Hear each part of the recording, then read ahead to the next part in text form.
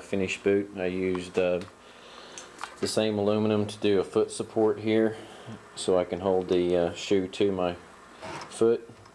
I'm also using just regular padding, sponge, a cheap sponge from the dollar store, duct tape works wonders, and a cheap ass belt from Walmart to attach it to my leg, as well as the tendon supports from Lowe's.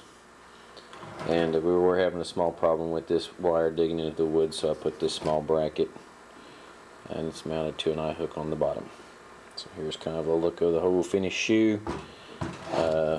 Don't think that the grip tape was required, but it does help.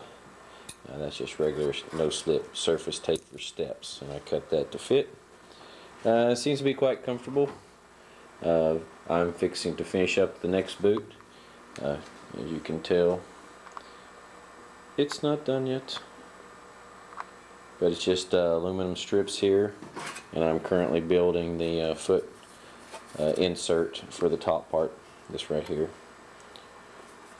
So that's it.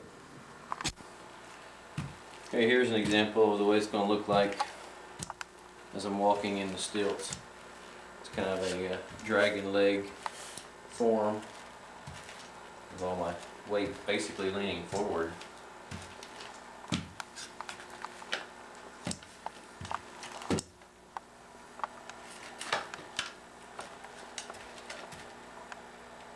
I don't know how much I filmed of this helmet, if any. I custom made a aluminum helmet for the mask.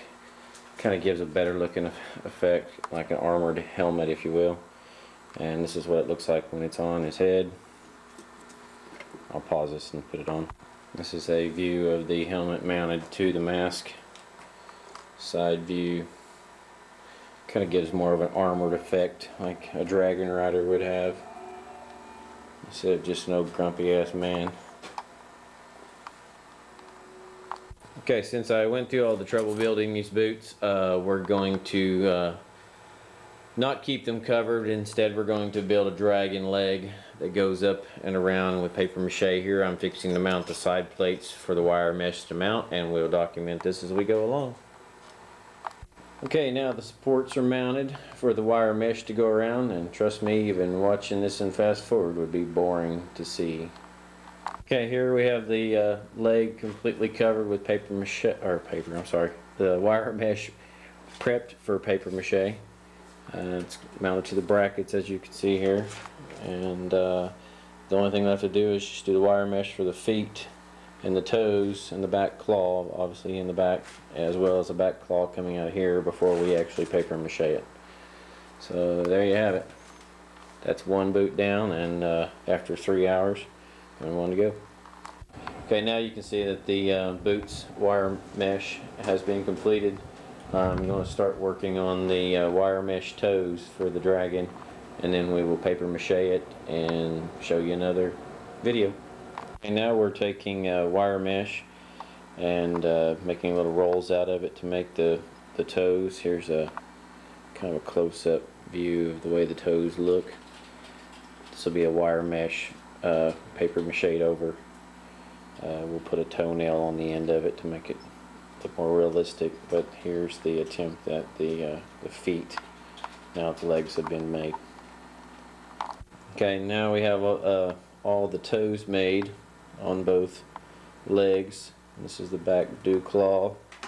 Here's a view of the front 3 toes for paper mache, and here's the one claw that I've made.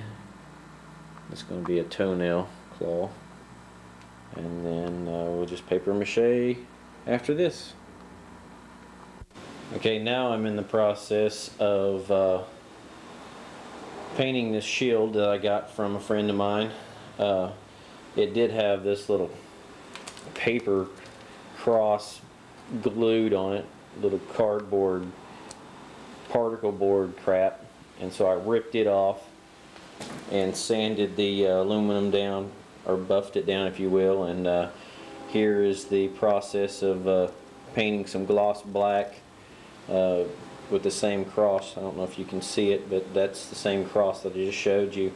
but with gloss black painted on a really nice. This is the third coat, and so I think that'll look really nice once we get this done, and I'll show you the shield. I can't really show you much of the shield because it's covered in paper, but once it's done I'll show you what it looks like. Over to my left, I built a sheath for my sword that's going to be mounted as well. I didn't mention that the shield's going to be mounted to the side of the dragon. This will be the sword in its sheath mounted to the side of the dragon as well. This is made out of just pleather boat material I've got from a buddy of mine and sewed it together to form this cute little carrying case, and it's taking forever to dry, so I have my fan over there drying it, and it's going to dry overnight, and then we'll have 2 items to mount to the side of the dragon. This is my badass sewing machine. Actually it's not. Don't ever buy Brother because they suck. But anyway, that's what we're sewing all this together. This is the little table that we work at to do all the cloth work. And that's about it for now. Okay, now all the dragon toes are mounted on the feet, as you can see here. And now it's time to build that I'm fixing to take the tape off of that's painted gloss. So we'll see how this turns out. Hopefully it looks good. I'll show it to you in just a second. Okay, here's a view of the cross after it has been painted and the tape removed. Turned out way better than expected.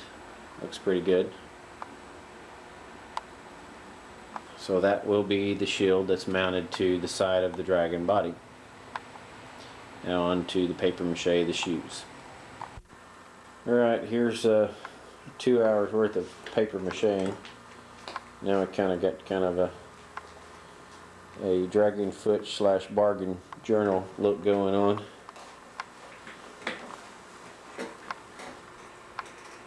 This is where we actually found one of the Halloween contests we're going to show you pictures of, so if I place. But this is a look before we start doing the top part of the leg.